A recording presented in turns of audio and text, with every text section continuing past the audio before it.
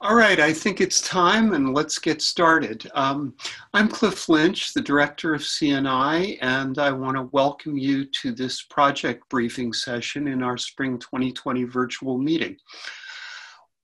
Shortly after we made the decision to take this meeting virtual, we issued an extraordinary call for additional session contributions, which spoke to aspects of the current crisis. We felt that there was an opportunity in moving virtual to be able to do that. And that given the nature of the current crisis, it would be very helpful to all of our members and participants to have that opportunity. This is the first session of those additional supplementary project briefings. And I was really delighted when we started getting those proposals in to see one of the very first proposals was from Toby Green. I've known Toby a bit since his time at the OECD, and I value him as a very incisive thinker. So I think we will all benefit from his thoughts on this. We will take questions at the end of the presentation. Those will be moderated by Diane Goldenberg-Hart from CNI. There's a Q&A tool at the bottom of your screen, and we'll use that to queue up questions.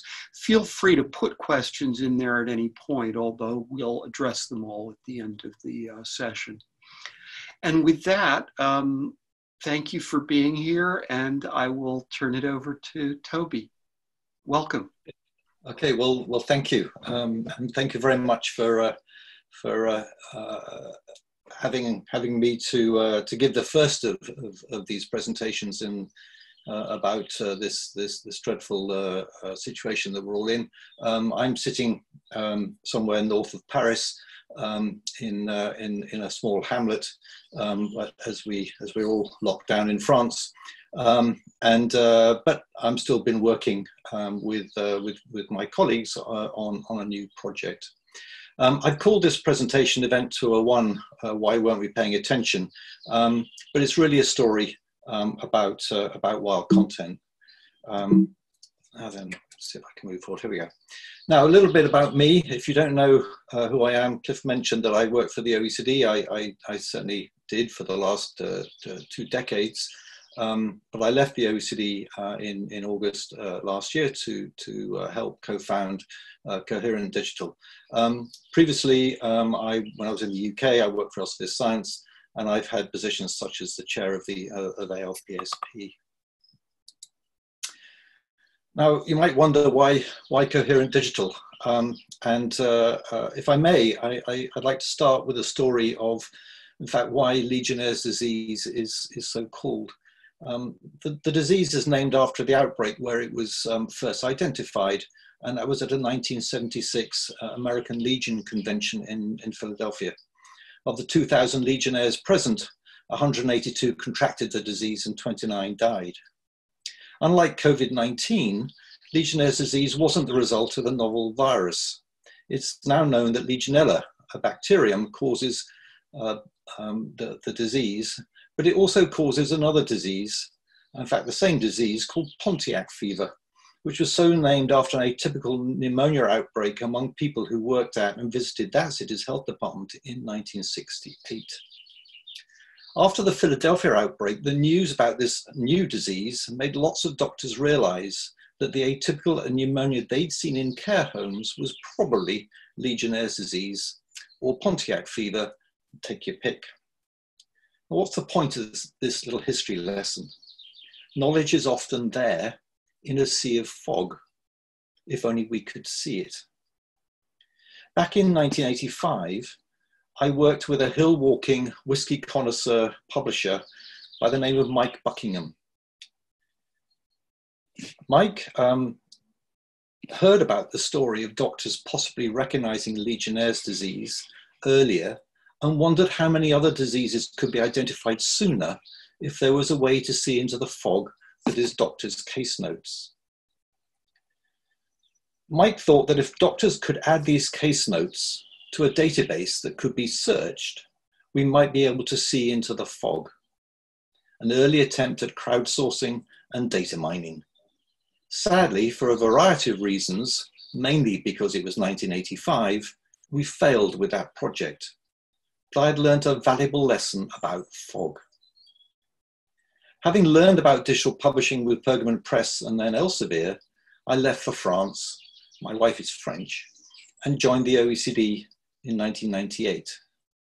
What I found there was a parallel universe, a family of organizations, the OECD, the World Bank, the WHO, the United Nations, and the like, all of which published independently of the mainstream scholarly publishers. In print, this didn't matter. The print supply chain eventually got the books to university and other libraries, even if when they got there, they were often shelved separately from the mainstream content, which always used to irritate me. However, when it came to digital, being in a parallel universe mattered. As we've learned, in a digital world, scale and size is vital in the battle for attention and audience share. Self-publishing on your website is a recipe for self-isolation, or leaving your content to take its chances in the fog of wild content that forms the bulk of the internet. It's not for nothing librarians call grey literature, because you can't find anything grey in a fog. What to do? The choice was either to license the OECD's content exclusively to big players or aggregators who had the audiences that we sought, or compete from our own corner. We chose the latter. It wasn't a difficult choice. Our plan was to cheat the system. Our problem was this. Users were flocking to the big all-you-can-eat journal platforms and ignoring ebooks, largely because at the time there were no big all-you-can-eat ebook platforms, and the OECD mainly published books. On the basis that if you can't beat them, join them, we shoehorned our books, working papers data sets, into a journal platform, which we called OECD iLibrary, and then we injected the metadata into the mainstream discovery and aggregation systems to drive discovery. If you capture metadata right, we learned, you can shapeshift it into pretty much any discovery channel. It worked. Dissemination of OECD's knowledge increased 40-fold. We won our fair share of that most vital thing, reader time. Except that I kept meeting publishers from smaller IGOs and NGOs who lamented that their publications went unread, unnoticed. Their publications were the droplets that formed an ever larger sea of fog, and they didn't have the means to build their own iLibrary. I helped where I could by sharing the iLibrary platform with some IGOs, but the OECD isn't set up to be a publisher or aggregator, and for various reasons, including legal ones, I couldn't extend the invitation to NGOs or think tanks. Yet I know that IGOs and NGOs produce some really valuable content, knowledge that's unique and can make a difference, knowledge that can change policies and improve people's lives, knowledge that's at risk because it's not archived anywhere, knowledge that, if gathered into a database, could be mined. As you can see, I still haven't forgotten Mike's lesson about fog. We decided to call our company Coherent Digital because we know the tools that could help us meet this challenge are there, but they don't always work together. This is true not just for policy content. There's a lot of other wild content in the fog, in blog posts, on websites, in shelves in archives, in old CD-ROMs, and so on. So we're collaborating with librarians, technologists, publishers, and faculty to create a system that tames large bodies of content efficiently and speedily to make it cohesive, understandable, harmonious, coherent. And having started the story with one novel disease, I'm now going to tell you the story of another. Event 201, why weren't we paying attention? Last October, 15 business, government, and health leaders met for a tabletop exercise in New York City called Event 201. They simulated an outbreak of a novel coronavirus that led to a severe pandemic, and you probably missed it. Well, as did most everybody else, unless of course you listened to big BBC Radio 5 Live at 2:30 in the morning or read the Nigerian Guardian. It really didn't get very far. Afterwards, the organisers, which include the Johns Hopkins Centre for Health Security in partnership with the World Economic Forum and the Bill and Melinda Gates Foundation, released the proceedings of the event. They released recommendations and 6 videos. 6 days later, coincidentally, this appeared, ranked 195 countries' pandemic preparedness. And it wasn't clickbait. It was, in fact, the launch of the 2019 and the first Global Health Security Index. And it was put out, again, with the help of the Johns Hopkins unit and I forget the other organisers. They sought to eliminate pandemic preparedness at both national and international levels. And on their website, you can find visualizations, reports, and data that tell you about the pandemic preparedness of 195 countries. And here are 6 COVID-19 resources, of which you probably are familiar with one, the Johns Hopkins chart up in the top left-hand corner, but you may not be aware of the other 5. The ones I particularly like is the Our World in Data's charts and commentary, which I think are incredibly illuminating.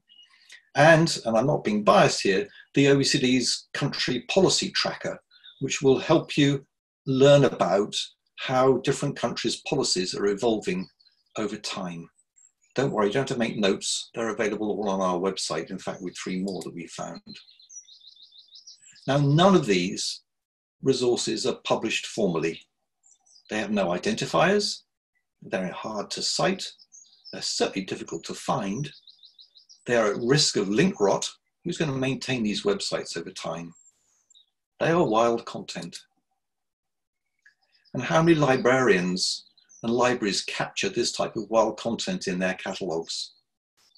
How many can connect this content with materials from the Spanish flu epidemic, which of course there are lessons to be drawn for today? And how many can include this content in their local discovery services?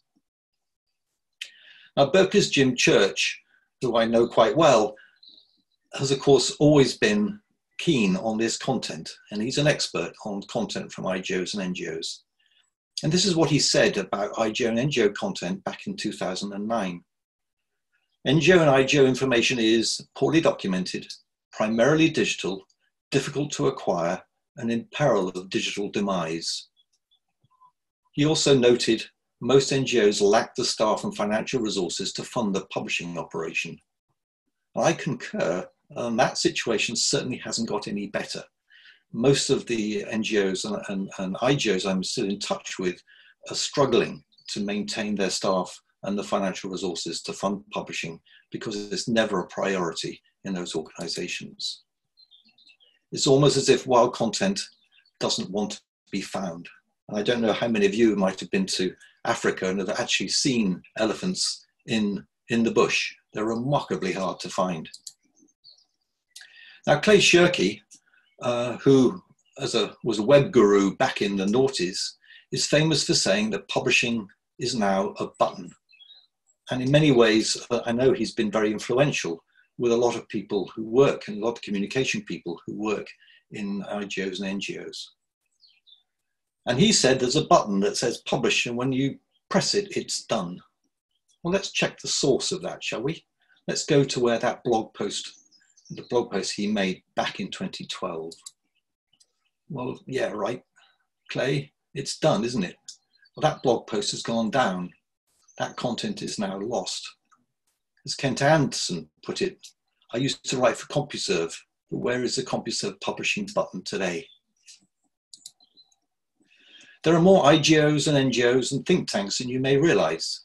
According to the Union of International Associations, there are over 40,000 IGOs and NGOs, and they grow at about 1,200 a year. They're major knowledge creators. They're probably publishing something of the order of 250,000 reports a year, but no one actually knows. And on top of that, there's blog posts and data sets and videos and podcasts.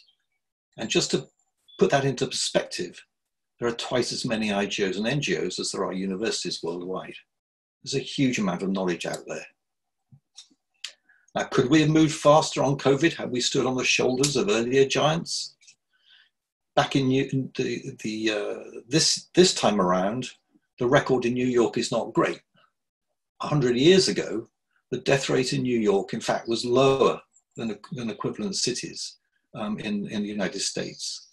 And there are lessons to be found in the old documents that were put out then, but they're really hard to find. Here's one document that I did find after a bit of effort, and it is in fact recorded in WorldCat. It's the World Health Index, at least that's what the title says in WorldCat, and it's available from Ann Arbor.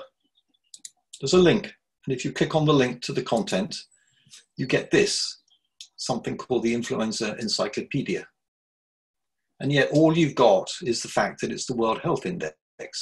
What it doesn't tell you is that this table shows weekly deaths from influenza by city in New York State between November 1918 and January 1919. None of that information is in the metadata.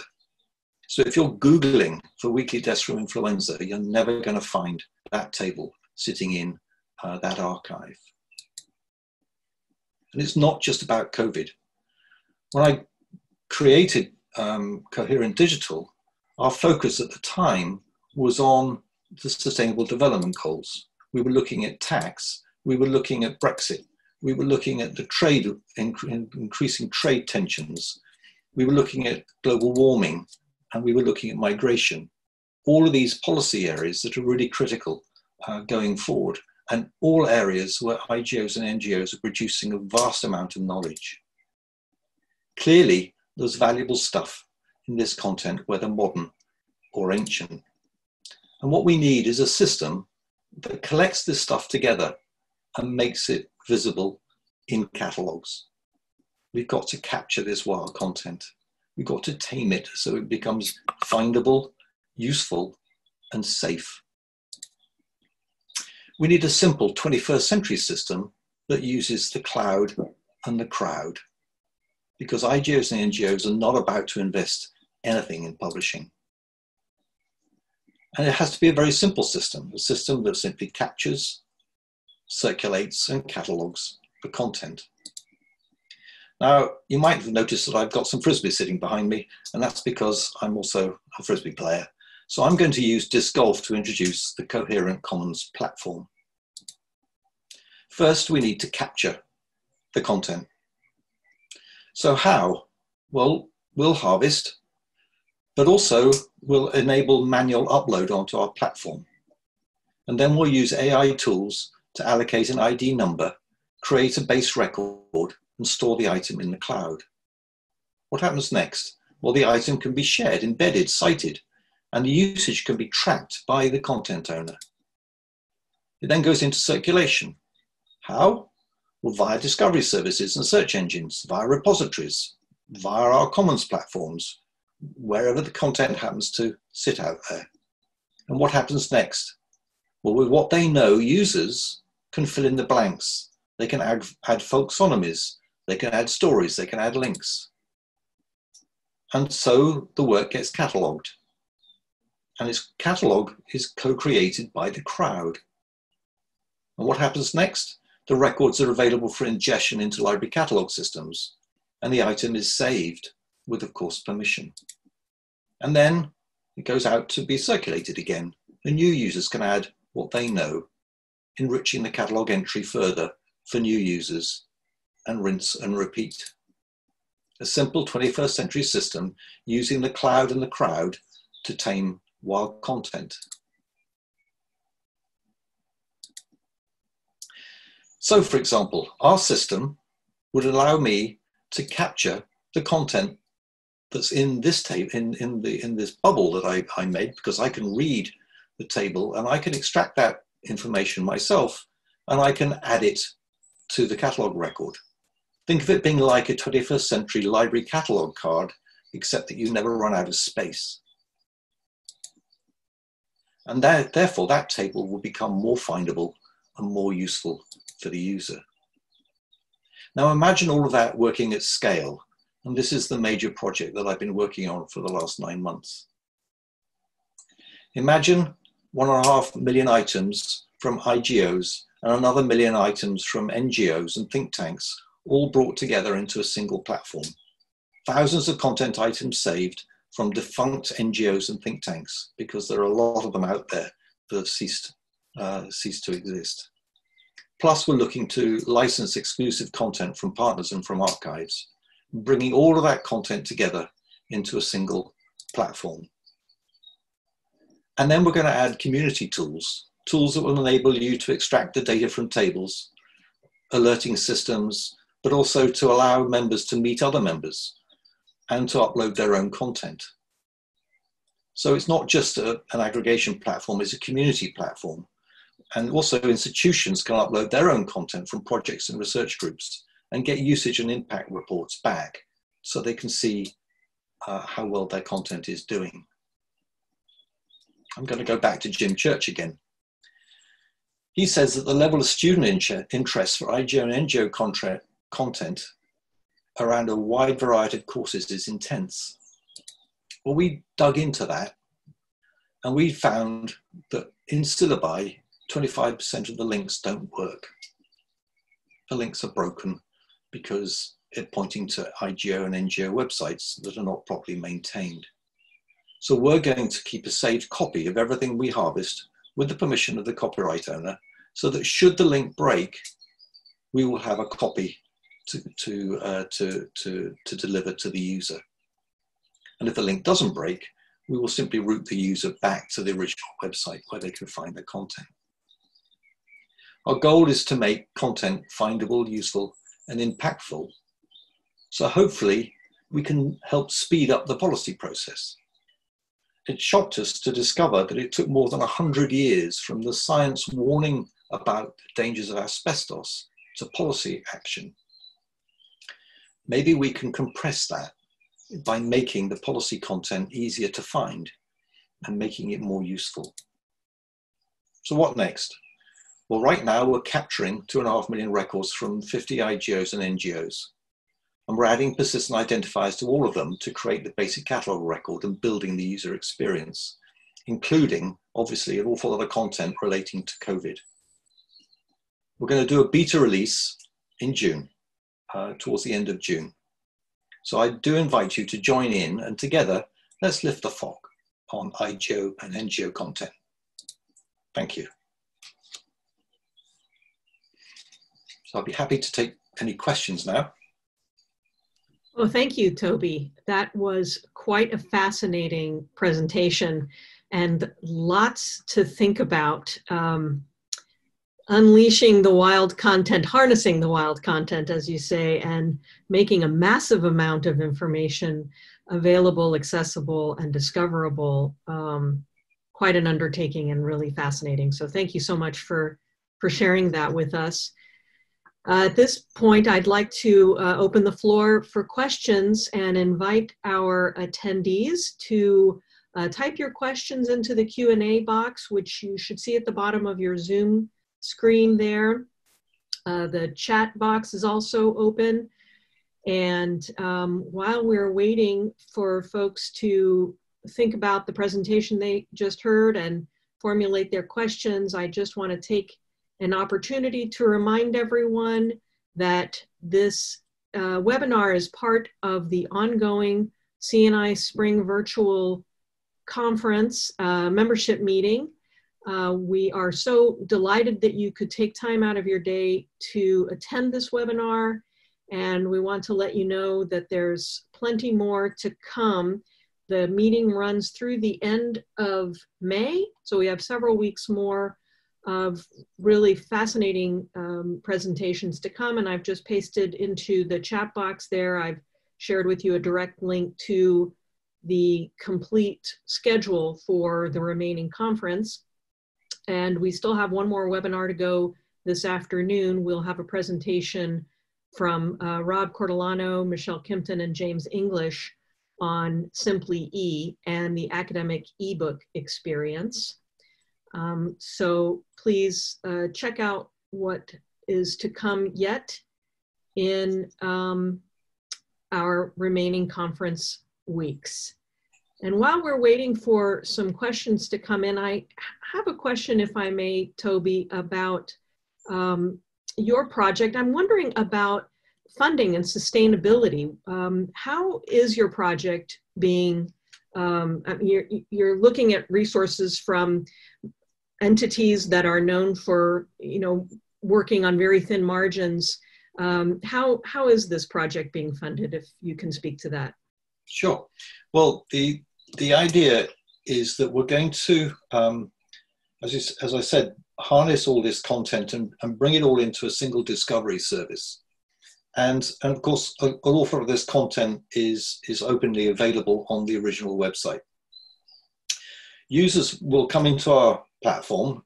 It'll be free for anyone to do this, discover, and then we will route them back to the original website from where they can then do the download.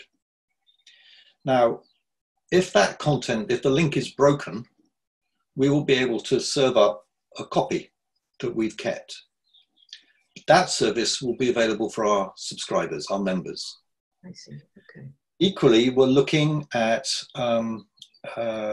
licensing in some content, some backfile content in particular, content that has yet to be digitized, or content that is sitting in the archives of IGOs and NGOs that could do with being made digitally available.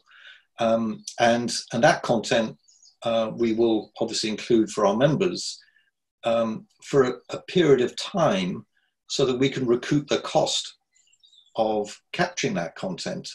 And after that period of time, then the content can go open. So the funding will largely come from, in a way, commercial services that we're offering to the market.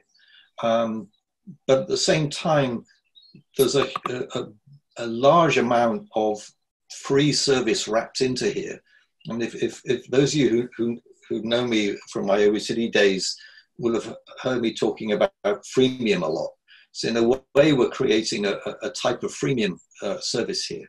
And we have other ideas for monetization to help fund the work in terms of providing usage data and intelligence about the impact of content back to the content owners. So that should produce another revenue stream for us. So that's where we are.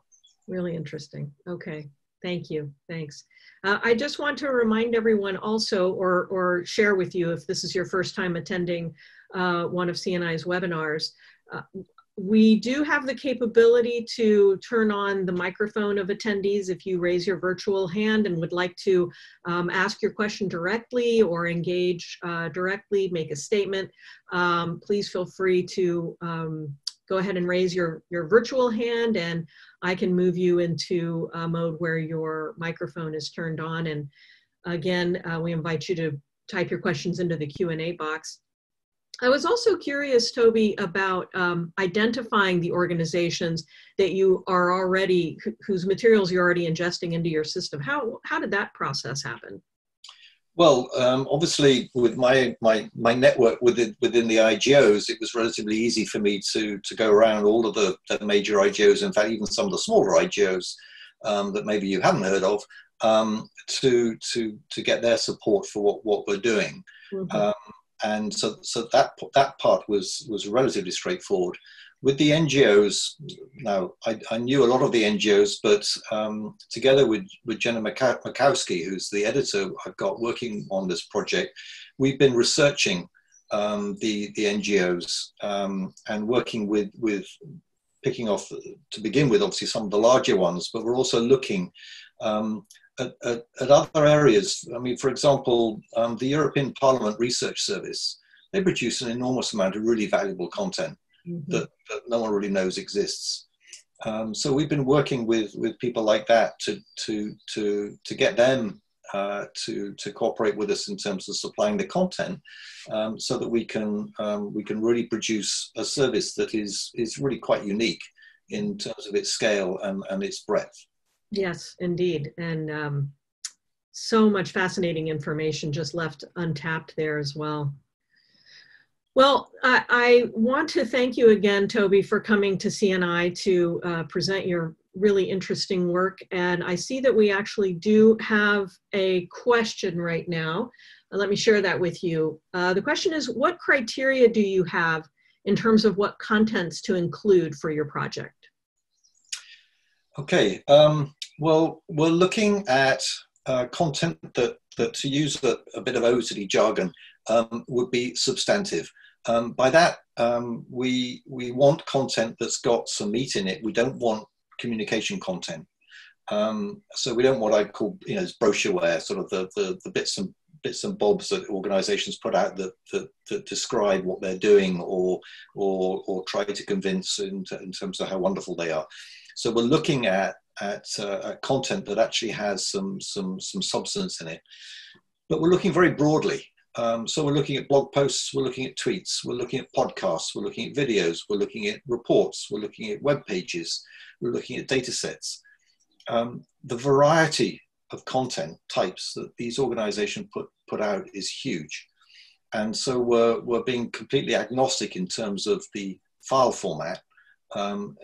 What we're really after is making sure that we can capture what is useful and make that available. Rather than selecting at the basis of each content item, and plainly we can't do that, not if we're harvesting 2.5 million items, what we're doing is we're selecting at the level of the institution.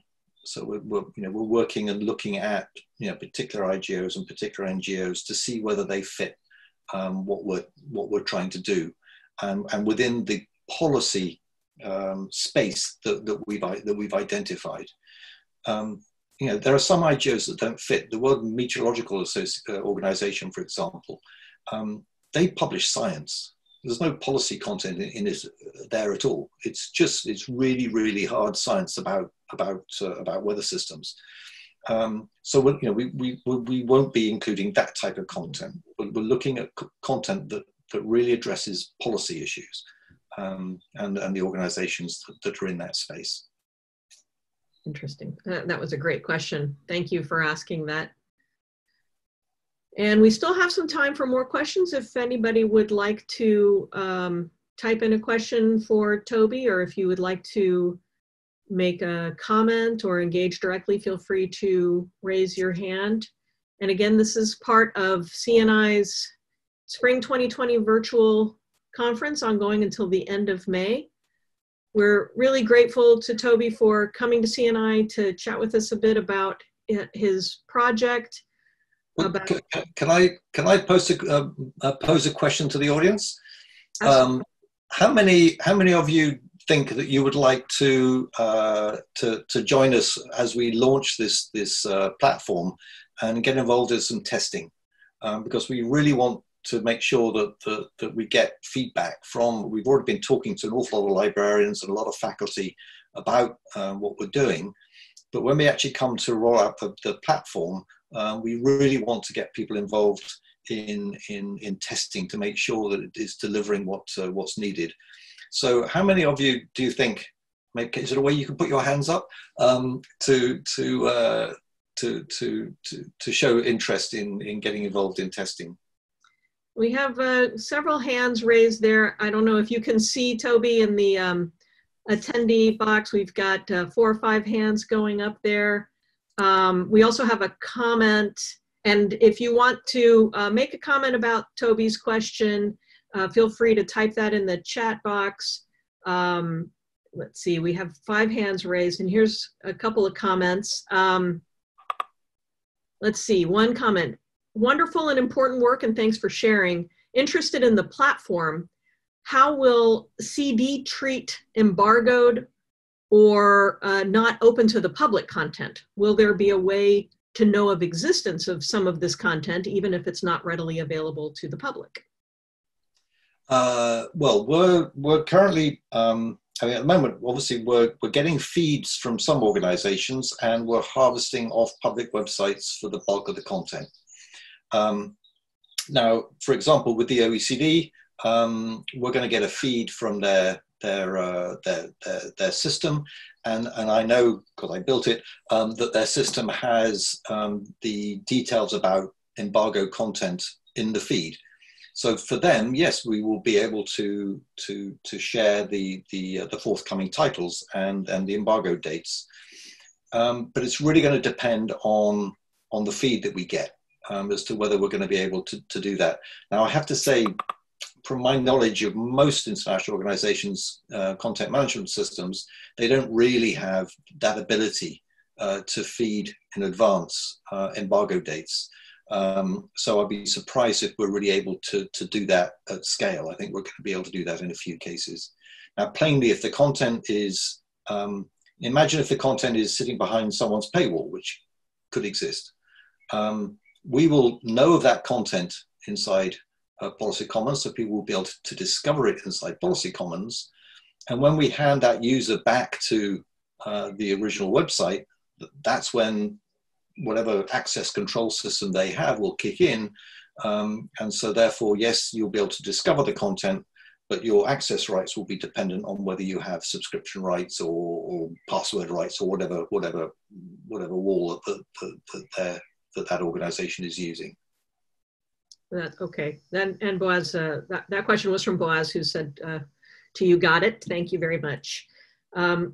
We have a couple of other comments here. I'm not quite sure what my availability will be with this COVID-19 quarantine stuff, but I would potentially be interested.